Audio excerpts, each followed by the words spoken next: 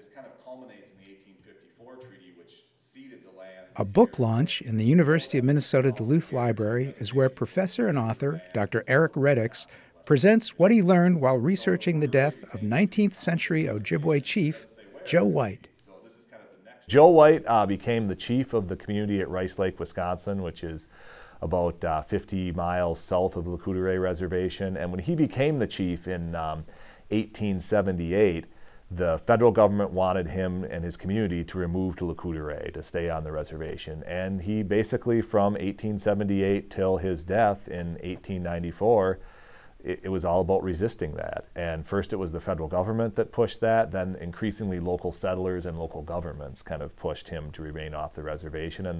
And the incident of the murder of Joe White, it's the state of Wisconsin. These are state game wardens who served Joe White with a warrant for his arrest for hunting off reservation, which you know, we have treaty rights that guarantee us these rights, and the state of Wisconsin was not recognizing these rights, so the judge issued this warrant for his arrest, and they sent him up there. And these two game wardens, in the course of arresting him, which is a very kind of contemporary story almost, claimed that, you know, he stepped back when they tried to arrest him, and they started beating him, and when he got away from the beating and ran away, they shot him in the back, fatally shooting him. So, so you can see how, like, you know, as I mentioned, all these different entities are involved with, you know, trying to get this man and his community to stay on the reservation where Indians belonged in their view.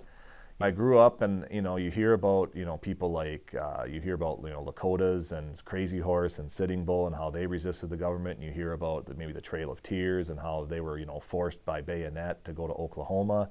And those are stories we're familiar with, but I was like, well, what was our story? Well, you know, why did people go to the reservation? Why would you do something like that? Why would you sign a treaty? Why would you, you know, leave your home and go to a reservation? It just didn't make sense to me without those big stories like we're familiar with the Lakota and the Cherokee. And, you know, that's kind of what pushed this. And, you know, what I found was very complicated, and it wasn't like a big federal government, you know, coming in with an army and doing something. It was, you know, sometimes the federal government was on the side of the Ojibwe and Joe White's community. Sometimes they were against it. Sometimes the timber company was you know, supporting what they were trying to do. But then, you know, the timber company also flooded our rice beds. So I mean, it's a complicated kind of thing, and you know, I have more answers now, but they're not, you know, they're not kind of, I guess, there's no real like super bad guy in the story. I mean, there's just these different forces that are kind of impacting Native people and Ojibwe people. The Murder of Joe White has received critical acclaim for an in-depth analysis of a little-known event from Wisconsin history. So they shoot Joe White, and you know, they just leave. They leave the scene, and it was about you know, from the county seat of Washburn County, it was about I'd say about 15 miles on foot they walked, and they just left the body sitting there with his family. So I mean, kind of a really tragic thing, that short-term kind of image, you know, if you think about it. So they're eventually placed under arrest, and they stand trial 3 months later, at which they're found not guilty of manslaughter, and they're acquitted by an all-white jury, most of which were immigrants from Scandinavia, and they had a real similar view of Native people. And they also felt that, you know, Joe White himself and his community belonged on the reservation and away from them. His father, Nana Ungabi, was the leader from Lecouderay, probably the most prominent leader from Lecouderay, and arguably, I talk about in the book, probably one of the most influential in all of what later became Wisconsin. And he was really responsible for, he was the chief that kind of negotiated with the government during the treaties, and he often, you know, was at odds with the federal government. But he was such a charismatic leader that I talk about, you know, the Indian agent Henry Schoolcraft saying that, you know, having a lot of respect for him, even though a lot of times he was going against what Schoolcraft wanted him to do. So, but he meets a violent death right after the Treaty of 1854 is signed, which created the Lecouderay and other Lake Superior Ojibwe reservations. He's killed on the battlefield against the Dakota. So Nana Ungabi, his son, succeeds him, and this is Joe White's brother, Wabashashi.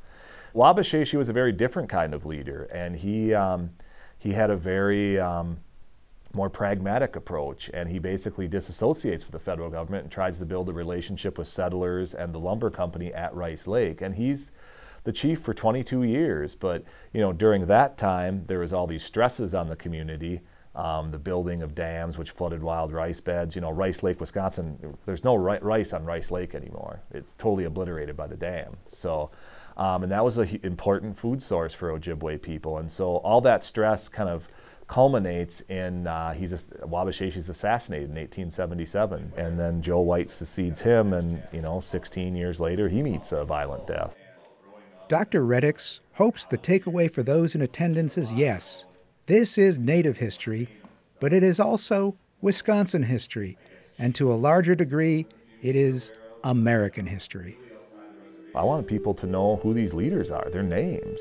I mean, if you're a non-Native person, you live in Rice Lake, Wisconsin, you should know that there was a very significant leader named Nana Ungabi who lived here, and was the chief of a community for decades. And I didn't know about it growing up. And I think some of the descendants know of these people, but they don't really know their story, and especially they don't really know their personality. So that was my main kind of goal, is to have these people shine through, because even though we're in the 21st century, we still suffer from this thing where our history is so ethnocentric, and we know about George Washington, and we know about Abraham Lincoln, and we know their personality. And when I started writing this book, a few people knew Nana Ungabi or Joe White, well, nobody knew who Wabasheshe was, but people might know their name and know they were descended from a chief, and that's all they knew. And that was the minority of people. Most people didn't even know their names. So I'm hoping that this book kind of helps that, and helps to balance out that, yes, there were important, Native leaders, and there were important Native leaders besides the ones that we know about.